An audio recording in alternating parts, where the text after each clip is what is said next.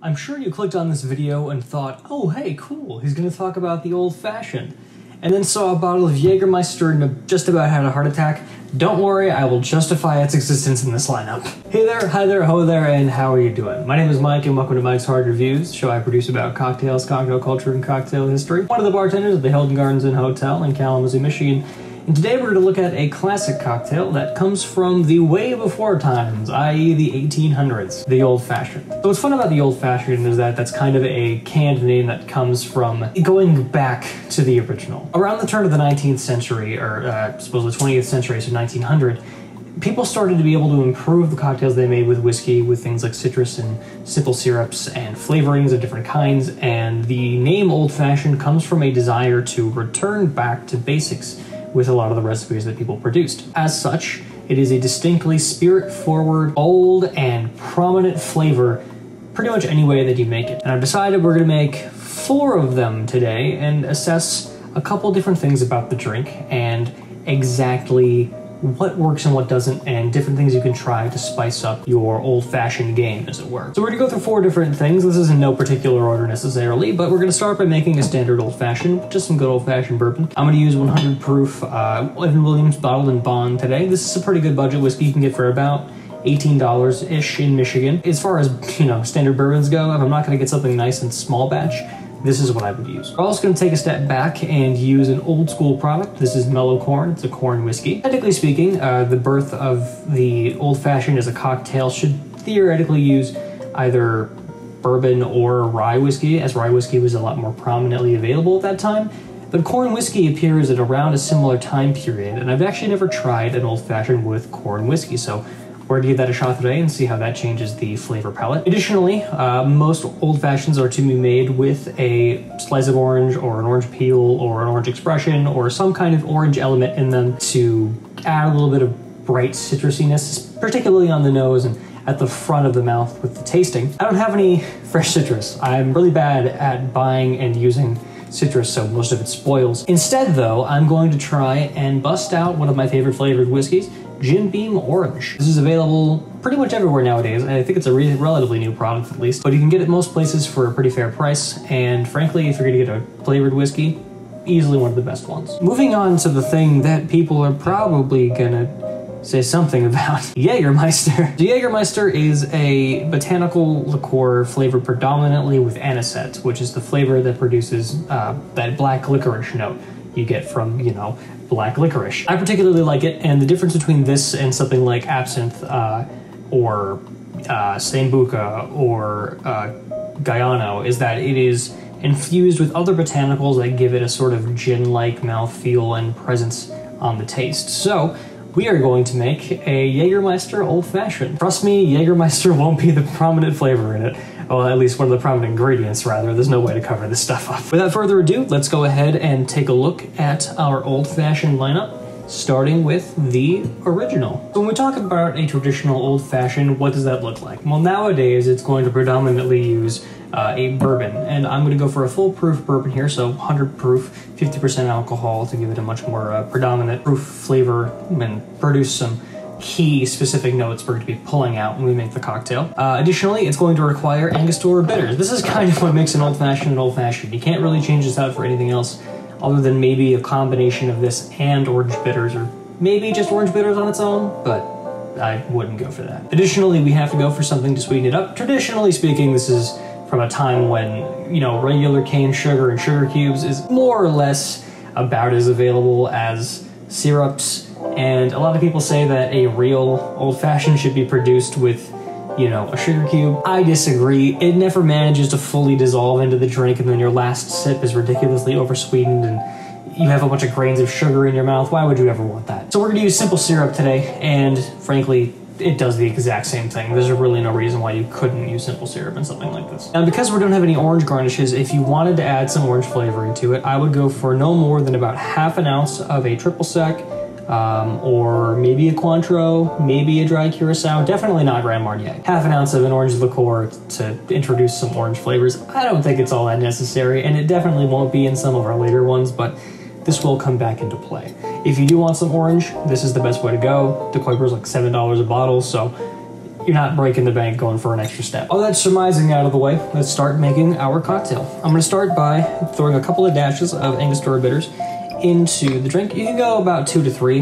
I find that 2 dashes, 2.5-ish dashes is about the place you want to be. What this is going to do is produce a kind of spicy, bassy, really rich flavor that backs up the spirit and gives it a more full-bodied flavor. Quick note, a lot of people, like for example, I think 3 people actually, know for sure what is in Angostura bitters at any given time. Predominant nutmeg, I'm finding. Nutmeg and maybe some allspice. There's really rich, warming notes in it. I think that's what distinguishes it from things like Peychaud's bitters, which is more anisette, herbal style. I'm gonna do the simple syrup next. We're gonna do half an ounce of simple syrup, and that's just to get our sweetness in there. Half an ounce is about equivalent, I would suggest, to a single sugar cube. And this is a stirred cocktail, so the reason we're building it directly into the glass is because there's no fruit juices or anything to aerosolize, so why bother with shaking it? 2 ounces of our bourbon goes in next. Get that in there, and that is actually it. That is it. It is a 3-ingredient cocktail, super easy to make, super quick. All we have to do is give it a quick stir, and then give it a taste. And there we go. A freshly stirred Old Fashioned. Beautiful, rich gold color, or rather, rich orange, warm amber color.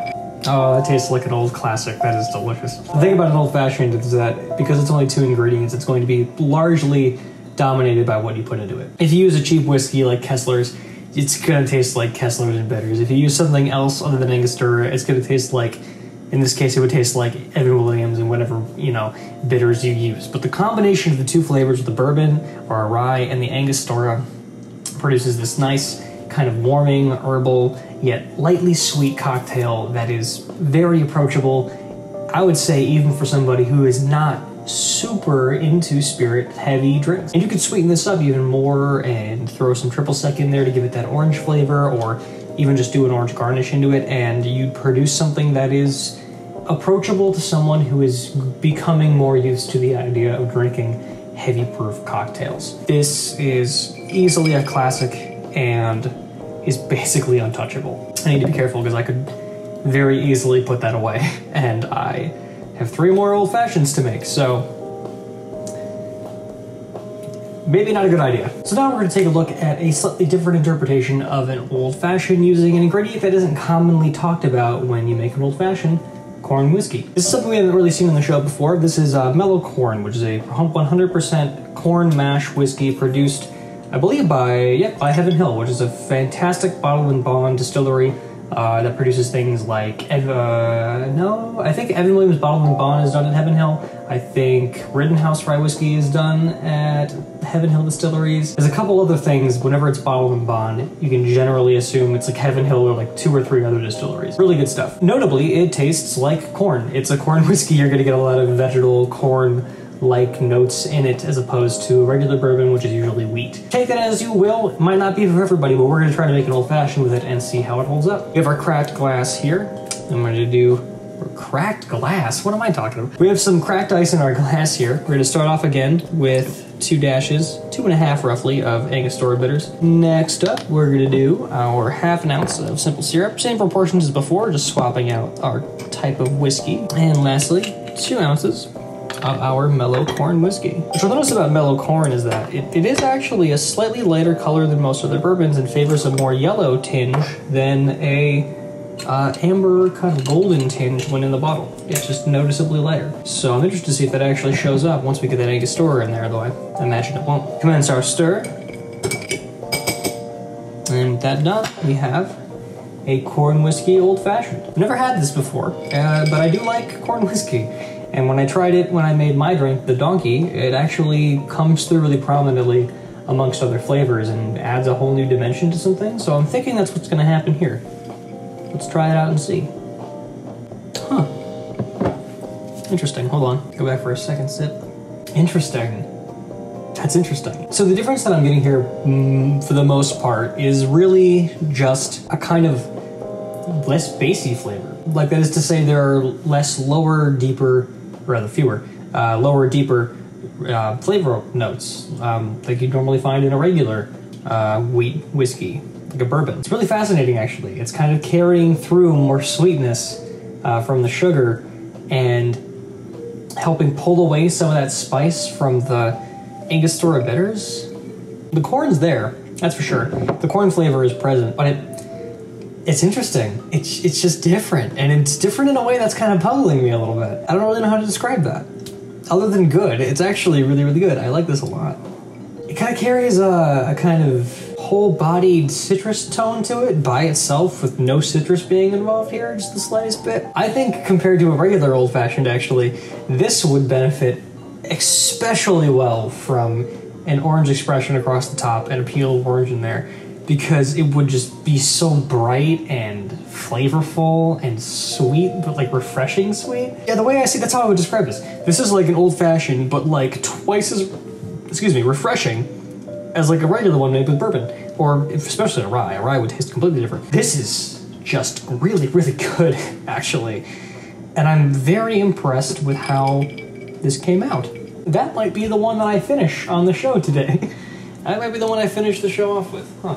Moving on to our third version of an Old Fashioned, we're gonna look at something that I think most people probably wouldn't consider when it comes to an Old Fashioned, probably because of the nature of the drink, but a flavored whiskey. So this is easily one of my favorite, if not my definite favorite, long-lasting, nearly 100% is that your final answer, favorite flavored whiskey, and this is Jim Beam Orange. Now Jim Beam makes a really good standard bourbon whiskey that I actually use as the well in my bar at work, and it's really good stuff. This orange, however, is distinctly interesting because it carries strong notes of their standard bourbon whiskey while still having an Aperol-like candy sweetness to its orange flavor that doesn't add any bitterness, sweetens it up a little bit, but is still like sippable as a bourbon. It's really interesting. It's a very, very well balanced flavored whiskey, I suppose. And we are going to go ahead and try to make an Old Fashioned with it to see how that holds up. Starting off like last time, this is going to be the same proportions as it always has been. This is going to be 2-ish dashes of Angostura bitters. I put basically a third one in there because I don't want the sweetness in this to overpower it too much, because we're also still going to add our simple syrup. As said, the simple syrup, half an ounce of that. I gotta go to the store and get some more of this. Next up, we're gonna add our 2 ounces of Jim Beam Orange. And as I say that, I'm starting to realize that the alcohol is kicking into my system. That's fun. We're gonna pour 2 ounces of this into our cups and get that into the glass. Now, what's really interesting, I think, about this product in particular being used in an Old Fashioned is that they're normally garnished with an orange wedge or an orange peel and, expressed around the rim of the glass or into the glass, something like that. What this does is introduce that orange flavor directly into the drink throughout. So there's no point where that orange essence can dissipate. It's going to be there basically no matter what. So I'm interested to see how that changes the flavor profile alongside that Angostura bitters. Give this a quick stir like all the other ones. If you're wondering why I'm stirring these, it's for one to, dilute that simple syrup into the alcohol, but also to allow that ice to melt a little more, come into more contact with the spirit, and dilute it a little bit so that it has time to open up and loosen some of that heavy ethanol we're going to get off of these foolproof products. So that is our Orange Whiskey Old Fashioned. I'm going to give this a smell real quick. Smells like orange. Actually, very dominantly orange, which is surprising. I thought the Angostura would kind of power through. Let's see how it tastes. Huh. Wow, that was surprising. The Angostura is dead. It is absent, which is really surprising. I'm gonna go ahead and add 2 more dashes of Angostura in here. 3 for good measure. Because I think if it was present and working alongside that orange flavor, it'd be really good, but it's kind of absent at just 2 dashes. Let's try it now. Oh my god, that's super good. So what's happening here is there's this naturally occurring orange flavor that's kind of candy sweet and light and, kind of coats your mouth, and it tastes like candy. It's really sweet. It tastes like candy and some whiskey. Like a whiskey candy almost. I think those are a thing somewhere. But what the Angostura is doing to that candy sweetness is giving it some spice. And what it immediately reminded me of was Christmas spice, like cloves and nutmeg and cinnamon and allspice and just this really rich, so really interesting, really good flavor, like just in general. It's a really impressive concept, and that's so interesting. That kind of spiciness is like, it's throwing a little bit of bitterness in there too, and playing off of some of those whiskey notes that are really prominent in this, and it's making it taste actually a lot less like orange candy, but more like orange peel. It's moderating it to a point where it tastes more natural. You need more Angostura bitters than a regular Old Fashioned to do that. But it's really, really good. I cannot express how impressed I am with how this came out. Oh my gosh. I knew this would make good Old Fashions. I didn't know it would be that interesting. Because you wouldn't think that you could get complexity in a cocktail out of something like this. You just use it to make like a punch or something, but no. This is really good. Impressively so. Do I think you would want more than one of these though? Probably not. They're very, very sweet. They're very notably not like an Old Fashioned. That's the thing here. As good as I think this is, it's not super Old Fashioned. Like if you were to take an ounce of this and then an ounce of, you know, a 100 proof bourbon, like if Jim Beam makes one, in fact, would be great. You know, just another shot of bourbon and then a shot of that with the Angostura and the simple. I think it'd be more approachable and you could cut back that Angostura. As it stands, it doesn't really carry all of the same rich, interesting, complex, spicy notes of an Old Fashioned. This is a way more approachable product though. This cocktail in this form is way more introducible to other people, which I think is actually really important because the Old Fashioned is kind of hard to say, hey, this is a really good cocktail and it's sweet as far as whiskey cocktails go. Not sweet like most people think. So this is a good way to say, hey, this is like an actually sweet, really approachable, really interesting and fun and orangey, citrusy, spiced thing. It's just so good, you know? It's just good. And I might finish this one and the corn whiskey one. I like Old Fashions a lot. This is a dangerous episode. So now that I've been firmly blown away by what I thought was going to be the least approachable or, you know, least interesting of these versions of an Old Fashioned, we're gonna move on to a cocktail that I actually have a little bit of a story for. First, I need a glass though. I'm gonna bust out my favorite whiskey glass. This is a glass given to me as a gift for my 21st birthday. There's a quote on the front from Mark Twain on it that says, "Too much of anything is a bad thing, but too much whiskey is hardly enough," and I frankly agree, and for the course of this episode, yes. So this cocktail came about because I went to this speakeasy, and this is a story I'll tell in a full-blown video where I talk about the whole experience, but I went to a speakeasy in Grand Rapids when they had a Guyana Old Fashioned on the menu, and I thought, oh my gosh, that's so good. Bourbon and Angostura, and, you know, some orange expression with anisette flavors. That's really, really, really, really, really good. Theirs was a bit oversweetened for my taste, but it was still a delicious cocktail, and to this day, it is one of the best examples of a, you know, easily indulgible black licorice flavored cocktail. So I wanted to make one myself, and I decided that the best way to go about that was to use Jagermeister. It has more complexity than things like Guyana, it has less proof than things like absinthe, and is generally super available to most people.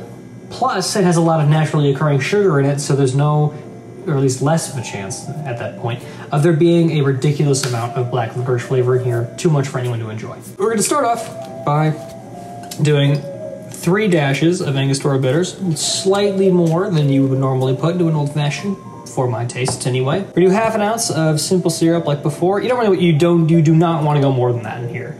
I will say that for sure.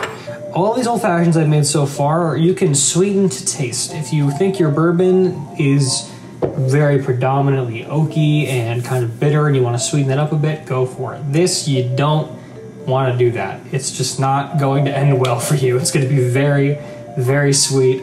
I'm already trying to flavor away from some of the bitterness and really strong, bold, painful flavors that occasionally occur in Jagermeister, so we're going to hold off on it a little bit here. We're going to add our Jagermeister. We're going to add our why can't I say Jagermeister? We're going to add our Jagermeister now, and we don't need much of this. This is a very, very strong flavor, mostly of black licorice and maybe some juniper, mint, botanicals. Only need about half an ounce of that. dump that in. Next, I mentioned that the Kuiper was going to come into this episode at some point, and this is when that happens. Let's go ahead and dump that in here. You're going to need about 3/4 of an ounce of this, actually. You want a good amount of orange in here to help, firstly, sweeten up what's in the glass, because that Jagermeister is pretty heavy, and it is going to produce a lot of flavor. But you also want to be able to add a certain amount of orange essence to the drink without just completely losing it. Of course, you could do that with, an expression of orange peel as well. Would I still suggest putting some in the drink? Absolutely. It'll help keep the sweetness up to a point where the Jaeger is still present, but isn't being overpowered by anything else in the drink, and isn't so sweetened that the whole drink itself is just too much to approach. Lastly, we're going to go for 2 ounces of bourbon. As you can see here, as I have decanted it, this is my Latitude 42 bourbon, and I'm very steadily running out of it. The reason why I picked this, though, is because as far as your choice of bourbon goes for this, you want something you like. It's something that has flavors that are bold and pronounced and distinctly bourbon, which is why I chose this bottle. We're gonna give that a stir, as you do. And there you have it, ladies and gentlemen, the Jagermeister Old Fashioned. As you can tell, that Jagermeister has really changed the color of what we're looking at here. It's much darker, it's a much more brown tone with, golden orange, how do I even describe that color? It looks like you put Jaeger in an Old Fashioned. That's how I'm gonna describe that color. Let's give it a quick taste. Yeah, that's just good.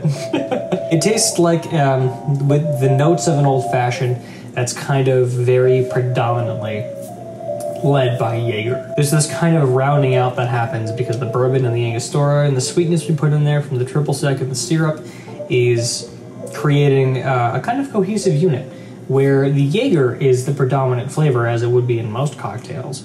But it's backed up by bourbon spice and sweetness and orange and oak, and it's pretty subtle, but at the same time, you can notice it. It's not hiding from you as much as it is playing the background role in this case. Additionally, what's interesting actually is when you really think about the way Jaeger tastes, that Angostura is kind of coming out at the same time and adding to the spiciness of the Jaeger, which is really, really interesting, I think. I think Jaeger is kind of light on its really rich, kind of warming flavors. It's very heavy on the anisette. So introducing some more Angostura into that kind of involves that flavor a little bit. And while you're still getting a lot of black licorice, on the front especially, it kind of warms it up a bit, and it makes it more enjoyable. And then as that anisette pulls away, it evolves into the flavors of an Old Fashioned with some orange in there. It's really good. I think it's really, really good. Could you sub the triple sec for Aperol? Probably, actually. I think a little bit of bitterness in this drink to balance out the sweetness from the Jagermeister and the syrup, and, kind of interplay with some of the warm, bitter oakiness that a lot of bourbons have. Yeah, you could easily do that. I think that would actually be a really, really good idea, but I haven't tried it, so at your own discretion, this is my Jagermeister Old Fashioned. Do with that what you will. All right, everybody, so there you have it. Today we talked about the Old Fashioned briefly in its historical context, and then tried to make it 4 different ways, including some old school style stuff, some new fashioned cocktail creations, and something I've never tried before. If you enjoyed this video and this look at variations on the very classic style of cocktail, you should follow me, because I like doing this kind of thing. A lot of my own personal cocktails are based off of information I've taken and recipes for very classic old school style cocktails like the Old Fashioned. You might enjoy looking at those when they come down the line. If you did enjoy the video a lot and bothered to give it a like, why not go ahead and subscribe? Click that bell. Let me know what you wanted to see in the comments below, too. I'm open to pretty much any suggestion. I haven't looked at a cocktail specifically and its history in a bit. The last one I did was the Clover Club, and there wasn't a ton of history on it, so I've kind of stepped away from those. I want to get back into it, though, which means that by all means, you should please contact me if you are interested at all in the idea of me covering a certain kind of cocktail. You can do that in the comments below, or you can also go to my Twitter at MikeHardReviews and follow me, where I occasionally repost or try to chat with other cocktail chemists or cocktail alchemists, as I refer to them, and see whenever I post new stuff as well. I try to be active. I fail repeatedly, but I will continue to try. So again, thank you guys so much for watching. Hopefully you enjoyed this video about Old Fashions. A lot of Old Fashioned, I will say. A little more toasty than I was a couple hours ago.